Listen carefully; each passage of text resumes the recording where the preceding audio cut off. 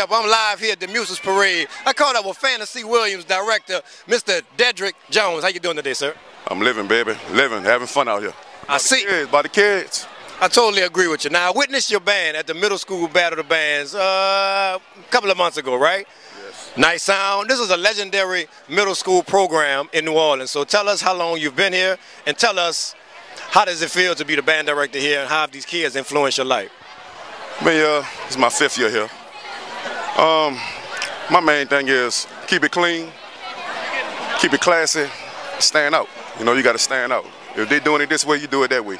And with the kids, I tell them, you're a middle school band, but you don't have to play like a middle school band. Right. Set yourself above. So that's what we do. And we bring it every time. Okay. Bring it every time. How have these kids influenced your life? Like, we know what you give the kids. You give them guidance, you give them leadership, you teach them music. What do the kids teach you? Patience. You got to have patience.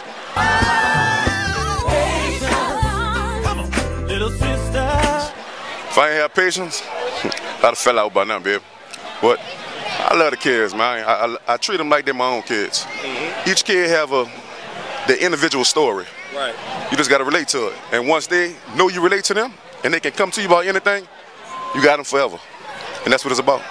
All right. So I would like you also to give us your band facts. Let us know where you played, what schools you went to, and how did you arrive at this journey to become band director of Fannie Williams. Gotcha. You can start from high school on up? Well, you can start from elementary school if you had a horn in your hand. It's up to you. I started at Green, Samuel James Green. Played mellophone, trumpet. Went to LC Fauché.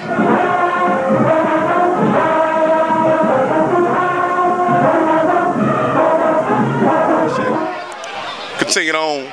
And believe it or not, I went to Tulane. I didn't even march in college. I wound up choosing Tulane because it was much more of a mix of like strong academics and a fun environment than a lot of other schools I looked at. I went to Tulane, but you know, once you have it, you have it. Right. You know what I'm saying? And I actually lucked up. I actually started as an assistant. And some things happened, and I was bumped up, and I've been rolling ever since. All right. Yes, sir. So final question. What's the most historic band battle you've ever witnessed, been a part of, either as a director or as a student? Fauché versus John Mack, 1995. Crab, yeah. That was it for me. As a player. And as the director, we had a lot of them. But Fauché versus John Mack, that was that rivalry. So I'm always remember that. All right. Thank you for being a guest on Where's Hamp, brother. Thank you for your time. My brother, I appreciate you. Ain't no problem.